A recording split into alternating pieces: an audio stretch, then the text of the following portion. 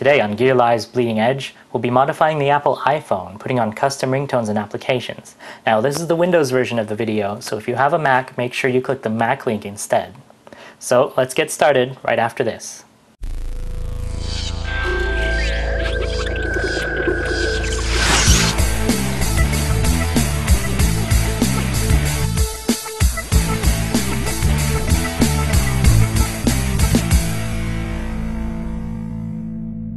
If you have a need for sharing your computer remotely, GoToMeeting is your answer. You can share your screen with others. Head to gotomeeting.com/podcast for a free 30-day trial.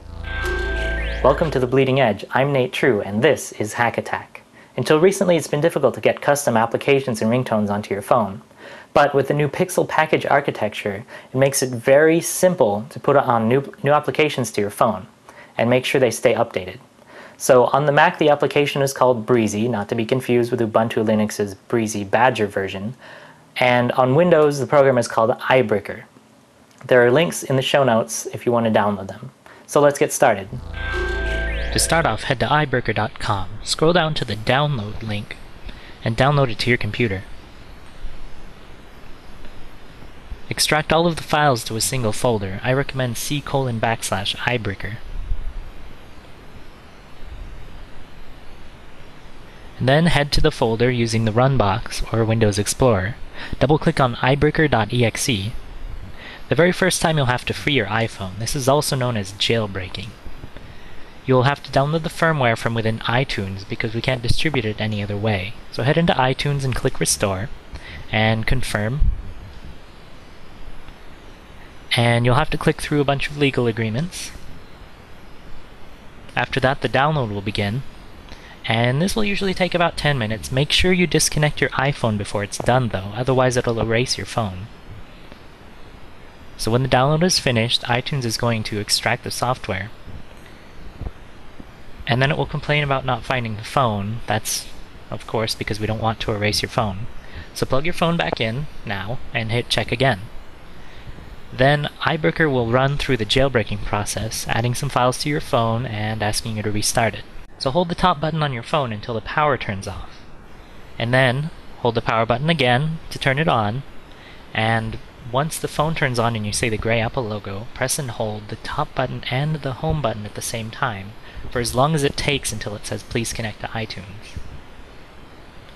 At this point, iBreaker will respond saying that it's installing software, and iTunes is going to pop up saying it found an iPhone in recovery mode. Make sure to press OK in iTunes, but don't click Restore. Go back to iBreaker and just let it do its thing. When it's done, iBreaker will let you know, and you can press the large button to get started. First is managing ringtones. This is really easy. The list of installed ringtones appears on the right, and you can click Upload Ringtone and use any audio file as a ringtone. It automatically gets transcoded using FFmpeg, which is included in the package. So every file format is supported, and you'll be sure your iPhone is able to recognize it.